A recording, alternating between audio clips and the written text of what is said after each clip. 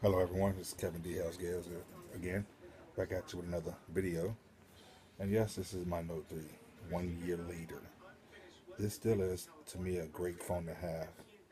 I haven't had any issue with it. I mean, a few little issues, maybe freezing here and there, but that's usual with any phone.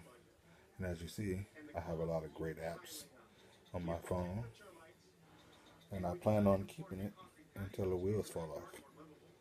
So, and I have a lot of features and stuff updated.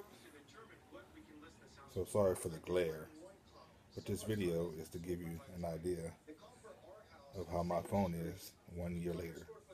I love it. I'm glad to have it. So Samsung, keep up the good work.